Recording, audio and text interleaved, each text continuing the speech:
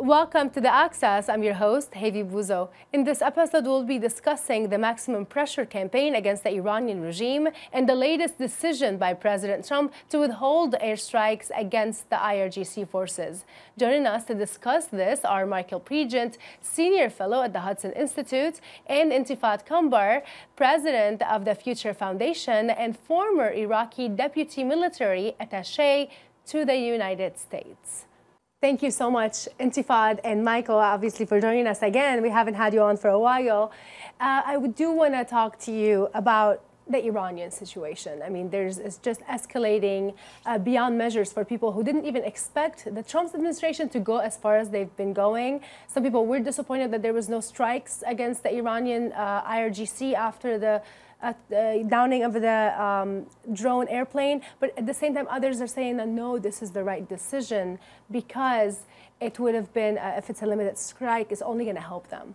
What do you want to comment on this? And because it's your first time with us, Entifadh, please start. Well, my comment is if I have to choose between winning Trump the elections again or downing or retaliating for the downing of the drone, which may lead to a messy conflict that will only serve the Iranians. The Iranians, under the maximum pressure policy, are suffering, are choking and kicking, and this is part of their kicking process. So I don't think a reaction in a hasty way to attack Iran. As much as I want Iran to be this regime to be eliminated, I think this attack, considering all the war games and the scenarios, I think Iran could do a lot of mess in the region, and that might be taken against him by his opponents in the elections, and that might cost him the presidency.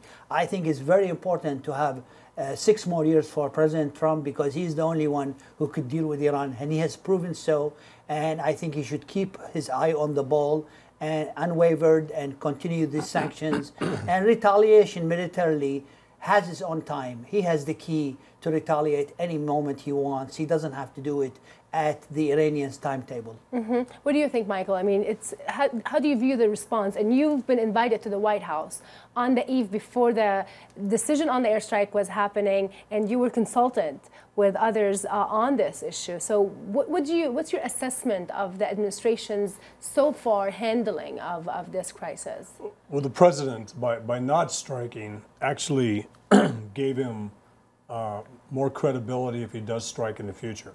Mm-hmm. Meaning he told the Iranians, listen, I could have killed 150 IRGC personnel. I chose not to.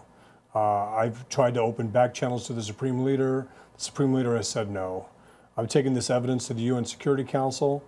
They did that yesterday in closed session to present evidence that Iran was responsible, the IRGC Navy was responsible for the oil tanker attacks in the Straits of Hormuz, and that the UAV Global Hawk was in international waters. Mm-hmm. Of course, Russia and China vetoed, and the UN came out and condemned the attacks, but didn't blame Iran. So the president's now in a position. I mean, I love the cyber attacks as well. The president did an offensive cyber attack against Iran's air defense capabilities, which actually left them blind and open to be attacked by Americans, which is a capability we haven't used on Iran in 40 years. So it's beautiful in a way that the president now looks like the adult in the room. Absolutely. Trying to keep Bolton and others from starting this war. Now, the one thing I would say is I don't think this is ever going to be a protracted boots on the ground war at all. Iran's a paper tiger. 80% of its population is tired of the regime. The regime is using brutal tactics to keep the population at bay. The sanctions are working, but what we keep hearing from the Iranian diaspora is the sanctions better have a strategy. I mean, we're okay suffering this as long as it leads to regime change. So the Iranians want regime change, but we can't get the administration to say they want it as well. But if you look at the details, if you look at those 12 steps that Pompeo has laid out, it's regime change. If Iran does 3 of those, the regime collapses. Absolutely. Yeah. If they do all 12, the regime goes away. Absolutely. So by design, they're set to set the regime up for failure, and that's a good thing. That's very true. And this is by not responding. I think Entifadh may agree here. The president has actually showed that this chaos campaign, this chaos strategy that the regime is putting in place, is backfiring. He didn't respond. So in that, I agree that we shouldn't attack Iran in its own timetable. But now, the next time they do something, we can do it and say, hey, we went to the UN Security Council resolution. Hey, we tried to talk to the Supreme Leader. And these new sanctions on the Supreme Leader and the Entifadh, his conglomerate of shell companies that are worth an estimated $90 billion to $140 billion, that's being targeted now. And one of the things that we need to make sure the Iranian people know is, as you're paying $6 for an egg on the equivalent of a $6,000 a year salary, your Supreme Leader is squandering away $140 billion. This religious man, maybe 200 billion. This religious man that's supposed to be there to make sure you're okay, is saying all of this is for me, and that's just something that we're going to target, and we're going to make this regime feel pain. Another element of how corrupt and how bad this regime is to demonstrate to the Iranian people, in your opinion, Entifadh, the fact that the administration even talked about striking the IRGC. I mean, this is the first time we hear this from an American administration in a very long time. The fact that we heard this, is that enough, or is having limited strikes could actually be more harmful than good? And what is the right way of approaching Iran militarily speaking? Well, look, I've been working in Washington almost continuously since the year 2000, when we overthrew the regime of Saddam with the help of the United States. And I would probably say with a lot of confidence, probably in 5 decades or 4 decades, this is the first time we see an American president who's doing real politics. He's dealing politically with the issue of Iran. He's mastering the politics. It's interesting. He's a businessman, but he's doing politics much better than politicians, presidents before him. And I think the way these 12 points are mastering politics by not necessarily mentioning overthrowing the regime. And I think the situation inside Washington is not ripe for an attack now, because there are some even Republicans against such an attack, like Rand Paul and others. And so as Democrats, I think by dragging the feet of the Iranians to make more mistakes, that will galvanize support for President Trump inside. In terms of corruption, I tell you one thing, corruption, I always tell people, corruption happens everywhere. It's in Washington, it's in Egypt, it's in Salvador, any country in the world there's corruption. The difference with corruption, Iranian style, that they use corruption to fund the IRGC. Every corrupt official in Iraq is almost installed by design to do corruption and give away 20 to 40% of their corruption money in order to launder their money through so-called Islamic banks owned by the IRGC inside Iraq. So corruption is a way of life for Iran, is a way of, and even the militia commanders like Qais al-Khazali has 4,000 people registered on their salaries, and they're very important sources tell me only 600 people are getting paid, 3,400. Now, these monies are not going to Qais, it's going to Qasem Soleimani, is going to the pockets of Ubaid al-Muhandis. And I have exact figures how much they are looting Iraq and looting the region. The Houthis, for example, loot money from the Yemen and go buy properties in the Dhahia Janubiyya, southern Lebanon of Beirut, where they are enriching Hezbollah and so forth. So corruption. And the Houthis. Okay, so corruption is not a coincidental or a part of mismanagement of a country.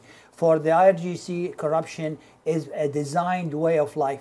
Inside Iran, the sons of the mullahs drive the most lavish cars, Porsches and Lamborghinis, where the people, as he said, buying an egg for $6. And I have a very strong connection in Kurdistan, especially in Soleimaniye. There are as many as 1 million Iranians now in Kurdistan, Iraq. One Kurdish friend of mine is a very prominent guy. He told me there are families now accepting a job, the whole family, for $100 a month. This is Iranian families. Yes, this is not caused by the sanctions of the United States. This is caused by the mismanagement and the corruption of the regime.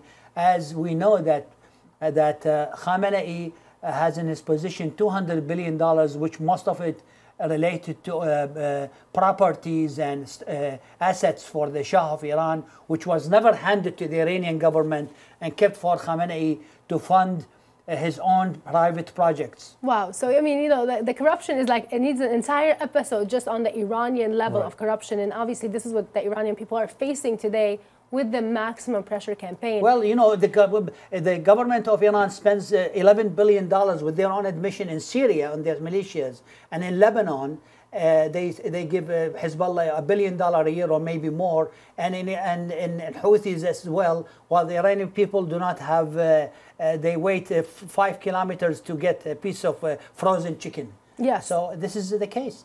I mean, what do you say about the American left, that we see them crying out today about the deal, about the Iranian people, claiming that somehow there is moderates in Iran versus the conservative? I mean, this is a very interesting assessment of the situation in Iran. How do you assess that, especially that now, I mean, we're seeing that this administration is going forward? I mean, the maximum pressure campaign, it is actually a maximum pressure campaign. The Iran deal was supposed to empower moderates. There are the moderates aren't in control. How do you empower the moderates when the supreme leader squanders away the assets, when the IRGC squanders away the economic benefits of the Iran deal? How do you empower moderates when it's the supreme leader who decides where the money goes? And if you look at where the money went, it didn't go to the Iranian people. It went to adventurism in Iraq, Syria, Yemen, and Lebanon. It went to ballistic missile testing. It went to a lot of other things. And, you know, I don't buy into this narrative that somehow, if we got back into the Iran deal without renegotiating it, that somehow Iran would change its behavior. If the president does not win re-election in 2020, so Iranians, the regime is banking on the president losing. They're being told by Kerry and others, yes, wait for Trump to go, and then everything's going to be okay. By John Kerry now? He still talks to them? Well, at least a month and a half ago, he was talking to him. And Senator Feinstein met with Zarif and said it's literally the same thing over dinner. Wait out the Trump. Help is coming. The issue is, if you're a Democrat who's going to win the election in 2020, if you don't renegotiate the JCPOA and you simply jump right back in the second term of a Bernie Sanders, a Kamala Harris, a Joe Biden, Elizabeth Warren, Iran will be able to put a nuclear warhead on a ballistic missile and be in compliance with the JCPOA. Yeah. Because the sunset clauses run out in 2027 and 2030. And that would be in the second term. I thought it was 2025, but yeah. Yeah, as early as that. So, so Democrats have a great opportunity now to renegotiate from a position of strength after the sanctions, after the FTO designation, after all of these things, and simply saying the president has caused all these problems, is ignoring the embarrassments that Iran put on the Obama administration day one, with arresting or putting sailors on their knees. Yes. 12 sailors on their knees. No country in the world would do that to American sailors. But this archaic regime did it. Every other country would have said, hey guys, turn around, you're in our waters. Or if something's wrong with their boats, hey, let's help you, and then you can go. Some sign of goodwill instead of this propaganda moment. This violation of the Geneva Convention. And that was towards the administration that was helping them the most. That was the night that President Obama was going to recertify the Iran deal, or certify the Iran deal.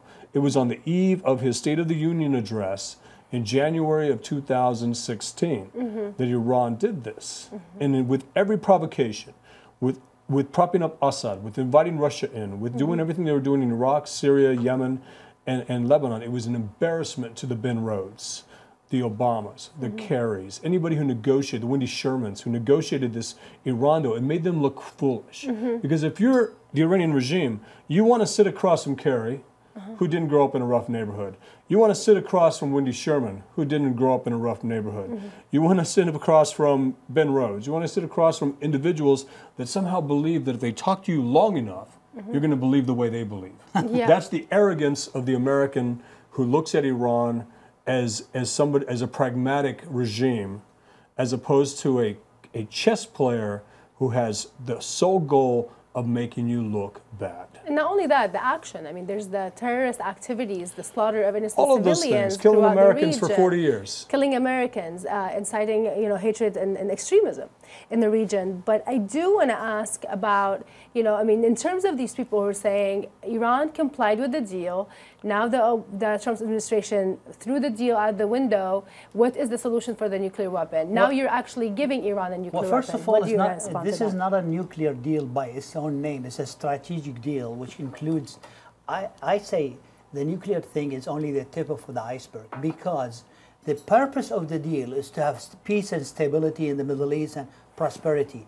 That was not achieved. What happened is exactly the opposite. Because of this deal, Iran was in control, admittedly, and we know it as an Iraqi myself, of 4 countries in the Middle East: Iraq, Syria, Lebanon, and Yemen, and have infiltration almost in every other Muslim and Arab country, not to mention in the United States, not to mention in Europe, and not to mention in Germany. And Hezbollah is getting more aggressive against Israel, which is the strongest ally to the United States and to the modern civilized world. So what I'm trying to say is, what did we get out of this deal? Control of 4 countries? I mean, if we look at the map of the world, there's only one single country in the world which is sending aggression, is only Iran. Even North Korea stopped doing that. Even China stopped doing that. The Soviet Union does not exist anymore. This is I mean, the IRGC and Qasem Soleimani, the Quds Force, they act as the Ministry of Colonization during the British colonization era. I give you one example, and this is a real-time example. For an Iraqi to get a visa to visit Iran, his passport visa does not go to the Ministry of Foreign Affairs where Zarif is. It goes to the IRGC Quds Force. The Quds Force control the tourism of Iraqis, in religious and normal tourism of Iraqis. This is not a military wing. This is the government. This is the real government. The IRGC is the government. The IRGC is the government. And what you see, what you see of Rouhani and Zarif is only a show of a government, because all the decision making is either in the hand of Khamenei, which relies completely on the IRGC, and you can only trust the IRGC. And look what they did. They like this example so much, they want to make another Iraqi version of IRGC from Al-Hashd al-Sha'bi and the militias. And they did the same thing with Lebanon, where they put Hezbollah in a position where they control the country militarily and politically. What are the options for the nuclear deal? I mean, what could we do to eliminate this problem? Because this is a potential problem that is up and coming so far. The beautiful part about the United States walking out of the Iran deal is it put everything on Europe, Russia, and China. And a lot of people don't know this, but Russia and China do not want the Islamic Republic of Iran to have a nuclear weapon on their border. Absolutely. They joined the Iran deal because the U.S. would be the guarantor. The U.S. would make sure Iran didn't become a nuclear power, and Russia and China could get military contracts, secure oil rights, and Europe could invest in an economy. Now, with the U.S. out, they all of a sudden become responsible actors. Russia has told Iran, that the regime, that any violation of the nuclear proliferation treaty is a red line for them. So that's a good thing. China is very pragmatic. If you look at what China's doing in Venezuela, China doesn't care if Guaido's in charge of Venezuela or Maduro's in charge of Venezuela, as long as their investments hold up. They're seeing such mismanagement in Iran that even though China's been pouring billions of dollars into Iran's economy, it's still being mismanaged. It's still falling apart because the mullahs don't understand these things. They'd rather take the money to export the revolution. Exporting the revolution is more important than bringing down the cost of a chicken or an egg. Even though the egg and the chicken, the price is in the Supreme Leader's daily intelligence brief, because that foments distrust of government. That foments a revolution. That foments opposition. So what do we have to do? What we're doing. Keep the sanctions on, watch. Russia's going to let us know the codes for the S-300s. We're not worried about S-300s. Israel and the United States are ready to hit. Fardo and Parchin, if Iran rushes towards a bomb, those military targets have even been mentioned by this White House and State Department as potential military targets. They were outside of the Iran deal. Fardo and Parchin weren't part of the Iran deal. They weren't part of the inspections. And that's where the militarized testing of the Iran deal was taking place. So we continue the maximum pressure campaign. And it's up to, I mean, if you look at the language of Russia, China, and Europe, stay in the Iran deal, stay in the Iran deal, don't leave, don't leave. And Russia's threatening within the next, 15 days, 12 days, to walk away from the Iran deal and increase its enrichment of uranium. And that's going to isolate this regime further. It doesn't have any friends left. It has a surrogate, it has a lung in Iraq on life support system. It needs Iraq as a lung. They don't have any and allies in the world. Iraqis should actually realize it's time to break away. Yeah. It's time to break away from Iran. This is a shrinking economy that wants nothing to do but use you. It takes Iraqi oil and sells it back to them at double the price. What's, in your opinion, Intifadh, what's the solution? I mean, now Iran and Russia are saying that there's no more negotiations after what the United States Look, is Israel doing. is doing a very good job in being a middleman between Russia and the United States. And we're going to talk about this summit now. The Russians are helping Israel to attack Iranian targets. I've heard from very credible sources inside Syria, the Russians are not happy with the Iranian presence inside Syria. It's getting too crowded, per se. Putin looks at Syria as his baby. This is his last foot spot in the Middle East and probably in the Mediterranean. And the Iranians' demographic changes and bringing Afghanis and Iraqi Shias to resettle them and change demography, like exactly what they're doing in Mosul in the Sunni land in Iraq, is not making anybody happy. The Russians are very pragmatic. They want to have a complete control of Syria, and they don't want to share this control with the Iranians. They don't have any interest in that. And the Iranians are making people, antagonizing people more and more every day. And also the Russians, really, they don't want to antagonize the United States as well, and they don't want to antagonize Israel as well, because that's where the economies are, that's where the money is, that's where the benefits is. I mean, I may not sound very politically correct, I see there is a room for cooperation between the United States and Russia on that front specifically. I think the Russians are also very much afraid of Islamist extremism. The Islamist extremism is a very fast-growing thing inside Russia, inside Moscow itself. And I think we could have some sort of a cooperation like the one that happened in the Second World War against Hitler. And I think Iran, I think there is a chance we don't have to agree with Russia on every single matter, but I think there is a room for cooperation on specific issues to eliminate or weaken the Iranians' aggression and Hezbollah specifically. And I might as well add, there's Iran and there's Hezbollah. The Iranians had a historic difficulty, even before the Khomeini came to power, to cross, as my friend Fuad Ajami, the late Fuad Ajami said, to cross the Arab barrier. The Arabs will not accept a Persian or an Iranian to come teach them about Islam. What's effective for them to invade Arab lands through Islamic ideology or Wilayat al-Faqih is Hezbollah. So Hezbollah has a very, very important role in that game. I think what Israel has been warning the world about Hezbollah, which some people thought they were exaggerating, turned to be very true. They are the most aggressive, and they are now in charge of Syria, and they are now in charge of Iraq, by the way. Hezbollah. Yeah.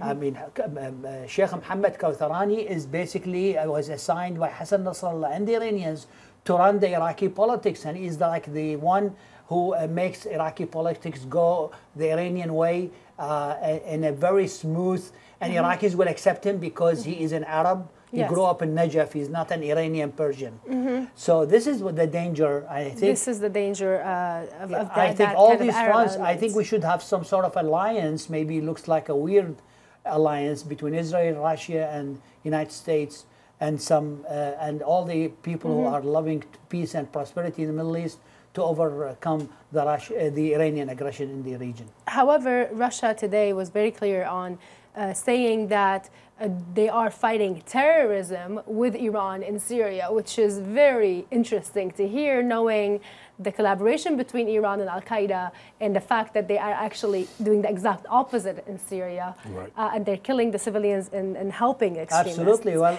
I mean, no one should be mistaken. The Russians are not, they're not angels by all means. What I'm saying is that they don't agree with the United States and Israel. So today we saw that Russia is on one side, the United States and Israel is on the other side in terms of Iran and Syria. They're okay with Iran being in Syria to keep Assad in power. The Russians are not okay with Iran bringing in an offensive capability to target Israel. Because we've seen Russian forces sit on their hands when it comes to defending Qasem Soleimani's offensive operations in southern Syria by not using S-300s or F-400s to protect anything, which led Tehran to wonder, what are you doing in Syria if you're not there to protect us? Exactly. The Russian mission is not to provide Iran a foothold in southern Syria or an offensive capability to go after Israel. It's for Iran's proxies, its militias, Lebanese Hezbollah, to help them keep Assad in power so they can maintain their naval base and their other bases. I don't think Russia wants to control all of Syria. I think Russia wants parts of Syria. And that's a better way to do these things, because the United States has a comprehensive plan to fix everything, and we suck at it. Excuse my language, we're not good at it. Yeah. Russia says, no, we're going to keep this, we're going to keep that, and we're going to try to influence these proxies in the north to sell us oil so that it all makes sense. And that's the benefit of not having a press you have to worry about, not having an electorate you have to worry about. You can just do what you want, and Putin's doing that in Syria. What do you think? I mean, I'm going to ask you about a question that I just asked Michael, which is the solution for the nuclear weapon. Well, but there's no, I don't think any deal with Iran will be viable. Look, I spoke to you before the program in 2003. We, as the Iraqi opposition, I was here in Washington, we mediated a deal between, we made, per se, an alliance of the Shia Kurds and the United States, with Iran standing in the back and being neutral. And we thought that would be the deal that will make things work. Well, the Iranians, because they got this little deal, under the skin of the deal, they were able to squander the Iraqi experiment. The removal of Saddam was a great cause, was the right thing to do, but because of the Iranians turning the Shia against the United States, which were supposed to be the next strategic allies of the United States, turning the Shia early on, even when Brahmos was there, the Mahdi army started aggressive operations. Nobody will believe that Saddam was a good guy. Nobody believed removal of Saddam was a bad idea. It's a good idea, but again, any good project could be turned to hell because of the Iranian intervention. And the more you deal with them, the more you make deals with them, the more you are in trouble. I think the best way to go is to put your conditions very solid, very clear, and you ask them what to do. And if they don't apply, you continue this maximum pressure policy, and that will take care of the regime by its own people. The Iranian people, look, I worked in the Iraqi government. I was a spokesman for the Deputy Prime Minister of Iraq. I worked in the Council of Ministers. I was the military attaché here. Every Iranian delegation who came to Iraq, which most of them are IRGC people, they will whisper to me they hate the regime. They will whisper to me they were happier with the Shah. And I was telling them, you guys are from the revolution. You're sons of the revolution. And they admittedly whispered to me they are not happy with the regime. So the own people of the regime are not happy. But what they are keeping it because they know if they lose it, they will be crushed by the Iranian people.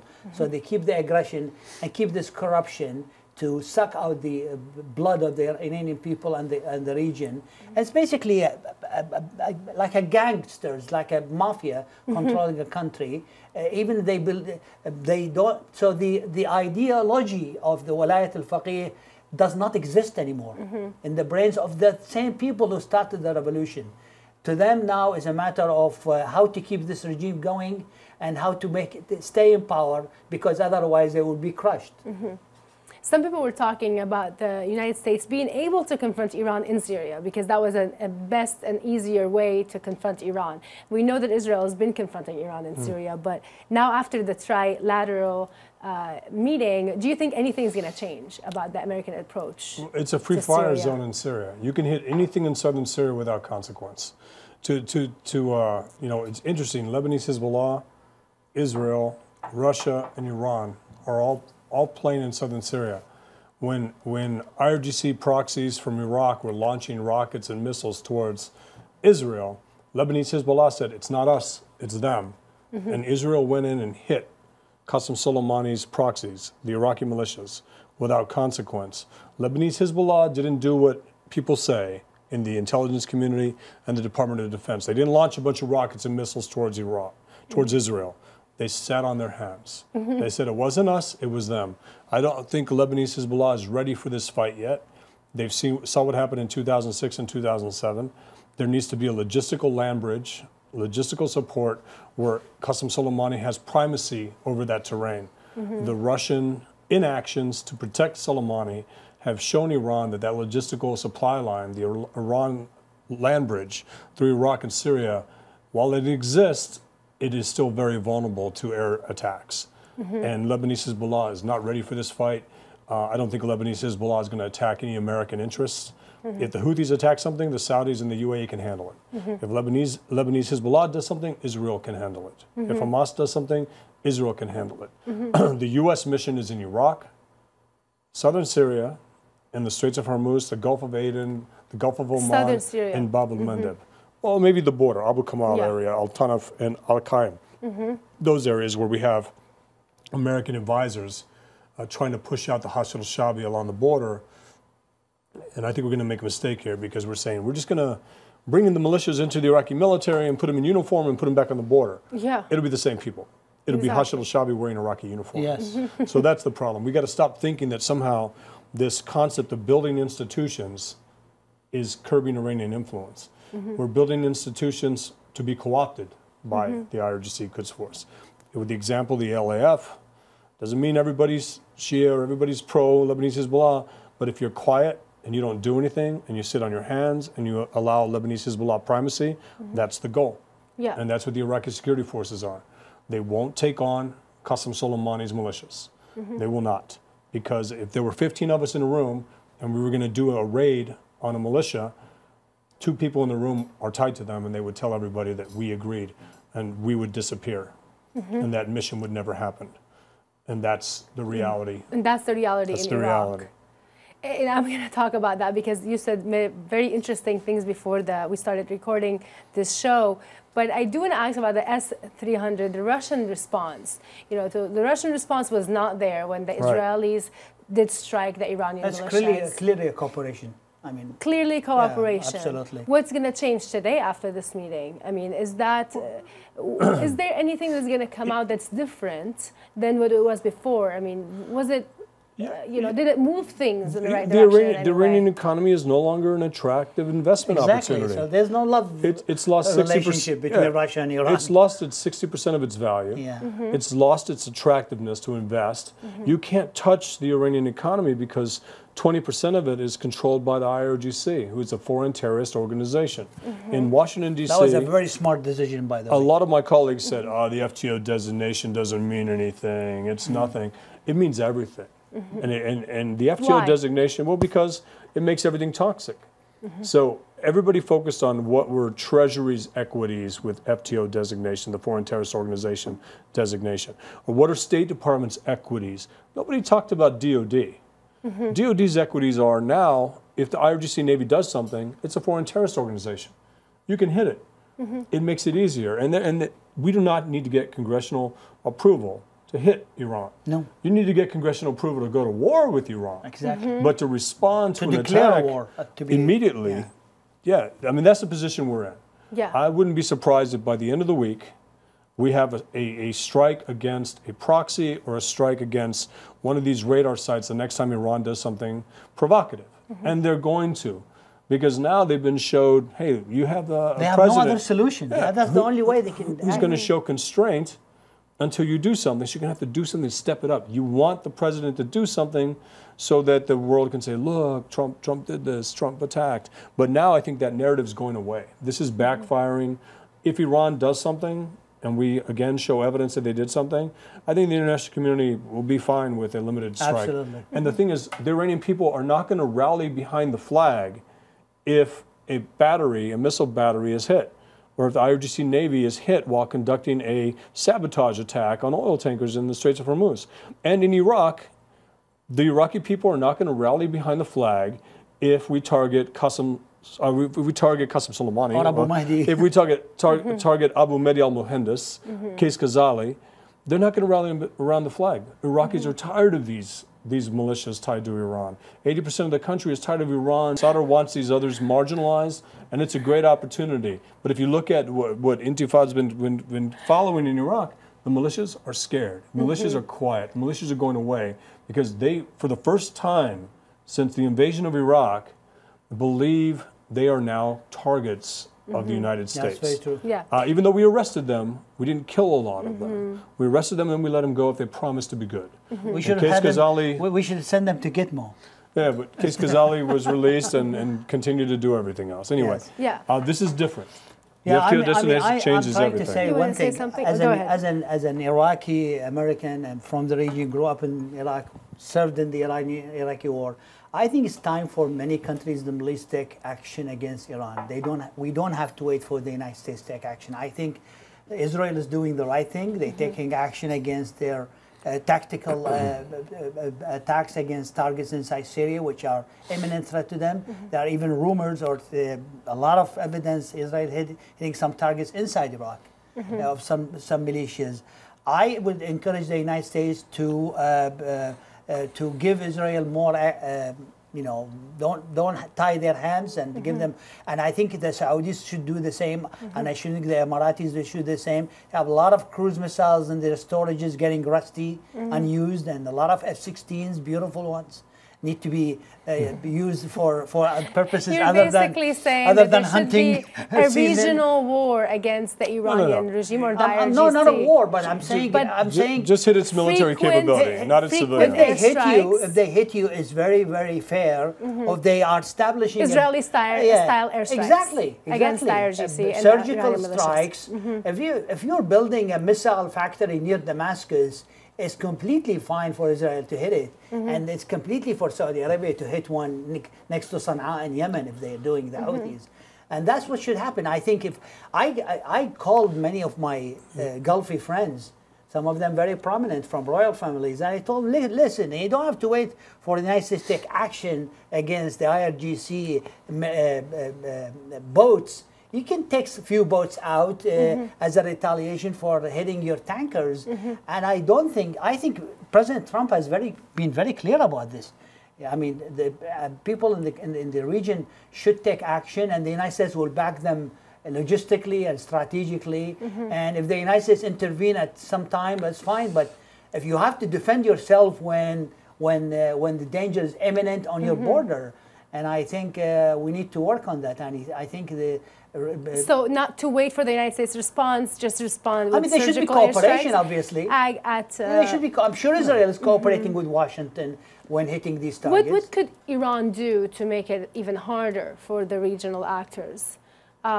Given that they are kicking, they're suffocating, they're not, consistently, there's nobody offering them anything. From my experience in Iraq, their main reliance on their proxies. They have proxies inside, they have sleeping cells inside Saudi Arabia. They have sleeping cells in London, as they found out. Yes. They just found out another one in Paris. They have sleeping cell in Bahrain. They have sleeping cells in Qatar or in Emirates. Yeah. And they think they can trigger them out to cause instability and problems inside these countries. When there's time, when the time comes. But I think the more Iran is going to get weaker, the more those proxies they become loose and they're not getting paid. And I think it's also because the religious ideological element is getting much weaker at the expense of money and power. And I think if Iran becomes weaker, a lot of people will abandon Iran, including their proxies. I mean, the narrative needs to go out that Iran has to rely on Arabs, Iran has to rely on Pakistanis, Iran has to rely on Afghans. And we have a proverb: Iran fights until the last Shia Arab. Yeah, exactly. Yes. And they don't That's what fight. they say in They Iraq, don't fight right? with their own people. So the IRGC Navy is a legitimate military target, and these proxies should learn the lesson that Qasem Soleimani couldn't protect his own forces in southern Syria. He can't protect you anywhere. And you never see Qasem Soleimani surrounded by Iranian fighters, either Iraqi fighters or Houthi fighters, or they're all Arabs. They 100% rely on Arabs. They are able to transform their battleground from Tehran to Baghdad, from Tehran to Beirut. Yeah, we need Arabs to say halas. Yeah, enough. Yes. Enough. Yeah. Yeah, enough with that. I mean, I kind of wanted to talk about what's happening inside Iraq, because Iraq is also the place where the United States is asking for increase of oil production Iran is threatening American interests in Iraq. I mean, Iraq is going to be a main battlefield in this ongoing situation between the United States and escalation between the United States and Iran. In your opinion, I mean, what is going on internally? And both of you are experts on this. Yeah. So the Americans are putting in a defensive capability into Iraq. Patriots, a counter-fire battery system, meaning if you launch a rocket, automatically there's a response and it's taken out. I think the United States strategy will be to put in a defensive capability, absorb Iranian attacks, absorb them, let them launch rockets and missiles, we'll shoot them down until they kill an American or until they injure an American. Then it's a different story. But I think we're going to absorb these attacks, these harassing attacks, and then every day just add something else to it, add another sanction, make Iran look desperate, keep presenting intelligence to the international community, keep talking to Democrats in Congress and the Senate and to Rand Paul, these Republicans. But we have to get away from this narrative that somehow there are moderates in Iran that can change all of this, because they can't. They can't. There's no such thing. I was talking to somebody from the National Security Agency who said that Zarif and Rouhani are constantly complaining about the IRGC and that they want to do something. I said, they're messaging you. They said, what do you mean? I said, okay, first off, if they're on the phone, they know the IRGC is listening, so why would they criticize the IRGC in Iran? And they know that if they criticize the IRGC and you listen to it and you write it down, that it helps them with this bullshit narrative, excuse my language, get that out of there, that somehow they're moderates. I would say keep it. so it helps them. So they know how to co-opt our intelligence community. We had the Air Force defector, the female sergeant who defected to Iran, who taught them how to manipulate signals intelligence and how to burn a human intelligence network. And she was one of these people that provided the Iranians all these names of Iranian people that were working with our agencies. And got him killed. The weird woman from Georgetown University. And got him killed. So this, we got to get away from this narrative that somehow, if we just empower the moderates in Iran, everything will change, because you can't do it, because the regime, as soon as they identify talent, somebody who disagrees with them, somebody who's charismatic, they make them go away. There's no moderacy in totalitarian regime. When you have a totalitarian regime, there's the mice, there's the sheep, and there's the regime. Yes, exactly. I tell you one thing about Iraq, very important. There's two issues in Iraq. One of them is a huge problem, the biggest problem, and the second one is the biggest opportunity, not only for the United States, for the world. The biggest problem, Iran, everywhere else, they spend money. The only country they make money from is Iraq. Yes. In fact, the money that comes from Iraq, they spend it on Syria and Lebanon now and Houthis. And that's why you have Hezbollah in charge of the business of Iraq. That's a huge problem. Therefore, to shut down businesses of IRGC in Iraq and those militias, the Iraqi government gives $2 billion budget line to the militias, which is basically funding the IRGC. That's a big challenge for the United States, but has to be tackled, has to be resolved.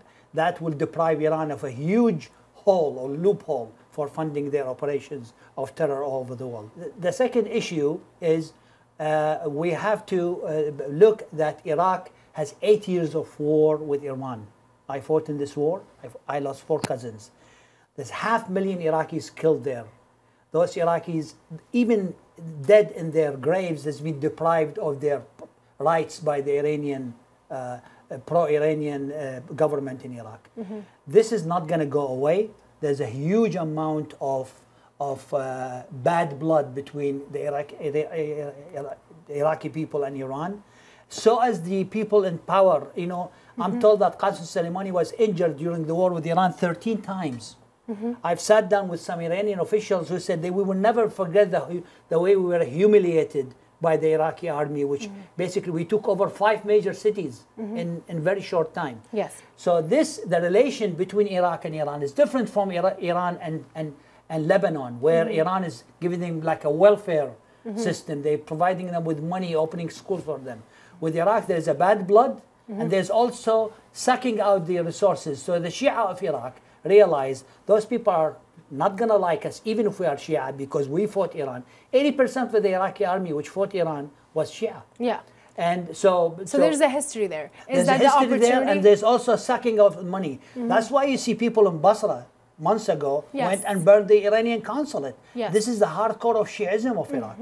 And that's why now the dismay. So there's an opportunity there. Absolutely. There's an opportunity. There's also a danger of using Iraq as or continuing to use Iraq to fund their terror operations where Tehran is bankrupt. You wanted to say something, Michael? Well, I mean, is there an opportunity there? When the Bazwaris burned down the Iranian consulate, the United States government condemned them. Brett McGurk condemned them. Yeah, it's very. And we shut down our consulate. Oh, don't remind me of this. But it's an opportunity squandered because the United States needs to open up the consulate, get back in there, and listen to Iraqis and not to Baghdad. Yes. 25% of the electorate voted in this election, and it got them the Bina Party, which is a combination of Prime Minister Maliki's party, State of Law, and Fatah Party from Hadi al-Amri and all these militias. And Sarayun has already been marginalized, Sadr's party.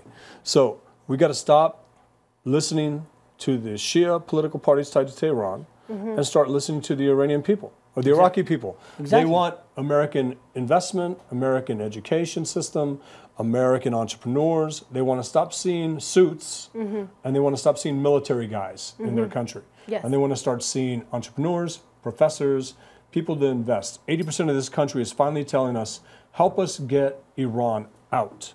And I don't buy this argument that because they're a neighbor, that somehow we just have to deal with this. I mean, Canada's a neighbor.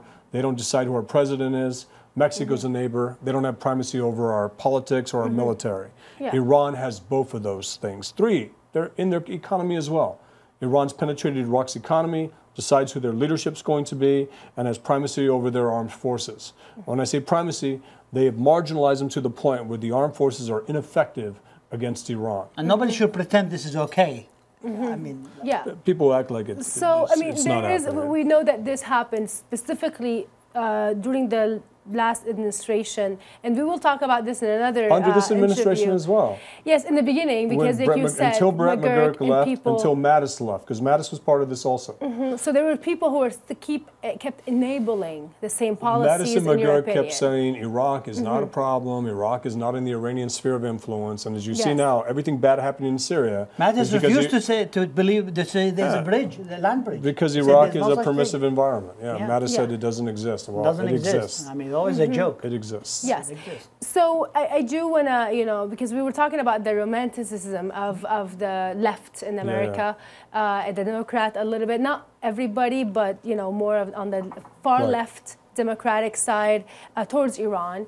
And the Iranian regime is attempting to hold off now. I mean, this is probably their strategy until Trump, they're hoping that Trump is going to be voted out of office. How long can they last? Could they last that long with this maximum pressure? 16 months? Yes. Could they last that long? And what would be the consequences for them? And I mean, what does that mean in terms of holding off? Well, I think the next 16 months are going to be very painful. The next 4 years or 5 years and 16 months are going to be would bring down the regime if we kept the maximum pressure campaign in place. I'm concerned that a transactional president, President Trump, will see some sort of a deal with the regime, or make a deal with the regime that empowers it, that legitimizes it, and that kills the opposition, that kills the forces in Iran that are looking for a change in government, that are looking for freedom. Who's the transactional president? Are you President talking about Trump. That he would, give a deal now? He's looking for a deal. He's looking for a deal. He's a businessman. He's looking for a transaction. You do this, but we he do now that. included the ballistic missile program, and obviously No, they're this is going to want to good. He include needs to other do that, things. But what type of deal could Iran offer at this point? And that's the beauty of the 12 steps. Even if the Yes. president says, we only want you to do these 3, it's regime collapse. Or pick these 3, regime collapse. Or these 3, regime collapse. There are 4 different packages, maybe unlimited number of packages in these 12 statements that will bring the regime down. Get something out of it that brings the regime down. I just don't want to see. I don't want to see any capitulation or any legitimizing of this regime. This is working. The president has just been able to say, we spared the lives of 150 IRGC men so they could go back to their families and wonder how they're going to pay for eggs the next week. We presented intel to the international community. The next time Iran does something, the president's going to say, listen, I'm trying. Yeah. Let's do this and this and that. And Iran will respond, and then you have to respond forcefully again. And then they will come running to the table.